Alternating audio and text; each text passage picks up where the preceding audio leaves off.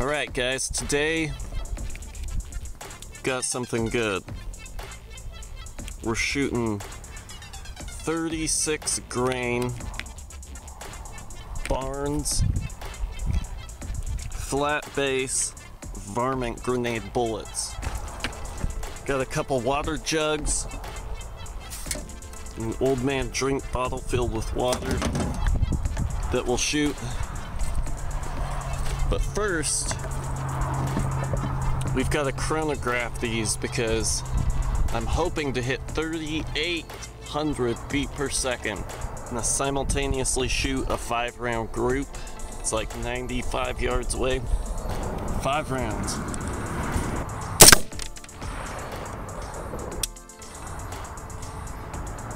$37.29.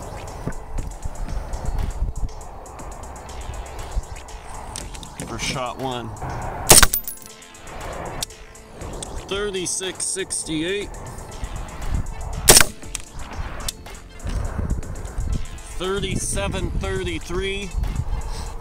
We're flattening primers, but not terribly. $37.71. $37.32. And the gun's empty, bolt lock back. Let's review these.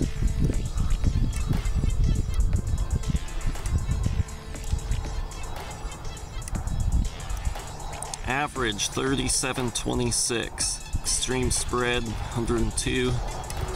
Not great. 37 SD, it's like okay.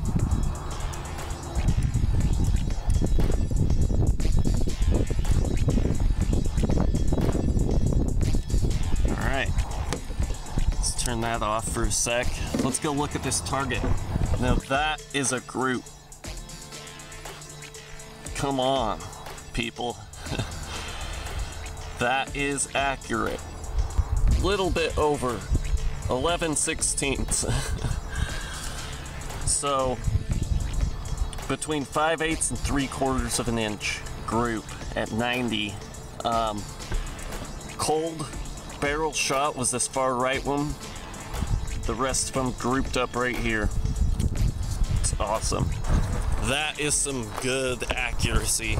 Real quick, I wanted to say something about these bullets. Even though they're only 36 grains, the bullet itself is long enough.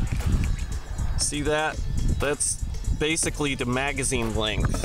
I was going for 2.25 inches. What I like about that is then you don't have as big of a jump to the lands of your riflings. A lot of really lightweight bullets are super short. Somehow Barnes is able to get these really light but long. I think that really helps. What we've got here is an 8-ounce old man drink filled with water. But the reason I've got one of these small things is the varmint grenade is supposed to blow up. I think this bullet should expand within a grape. On the internet you can see video of them shooting a grape and it disintegrates. We'll go shoot it.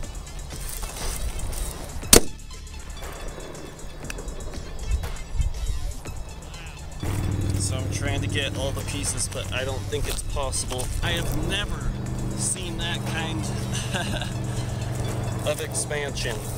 There's only that much water on the rock. The rest of it was vaporized into mist. Like, there's no water anywhere except for that. And this is all I could find at the bottle. That's nuts. Just completely popped the top off. That looks like an exit hole, but maybe that was the entrance. Dead center hit. Let's do a milk jug.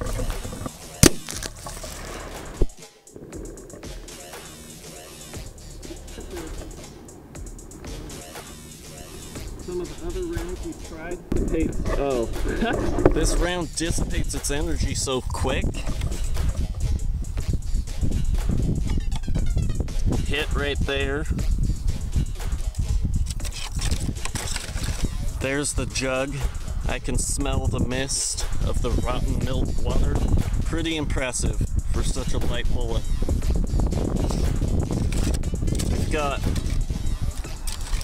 fragmentation holes, it looks like, at the back. So yeah, that bullet was in pieces by the time it hit the back. Let's shoot one more jug. It's the last one I've got. We're gonna shoot one at 200. Okay, here's the jug. There's the truck. It's at 110. See these fences out there? Gonna walk over there and shoot this jug. 229. See you in a few minutes.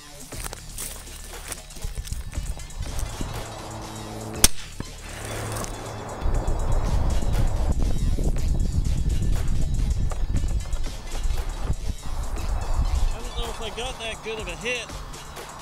Looks like the wind, the wind caught some of it. Pushed it to the right. Took me a couple shots. It's not a super easy shot. Pretty good though for 230. All I was doing is resting the gun on the post. Not amazingly stable. Now you see what these bullets can do. Okay guys, just wanted to show you the load. This was for a 24-inch barrel.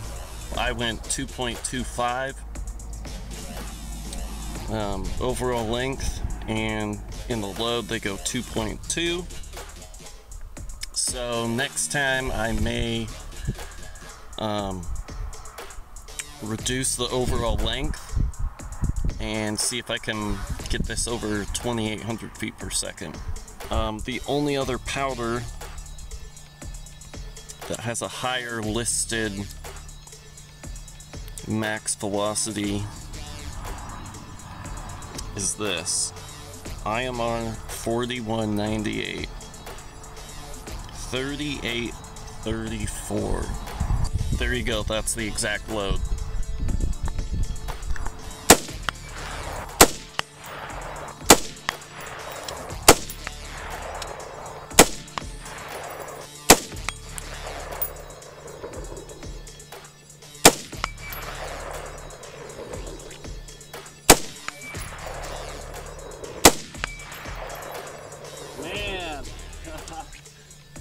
I've got a group about like this, just going fast, not really trying to aim too crazy, and it's still a nice small group.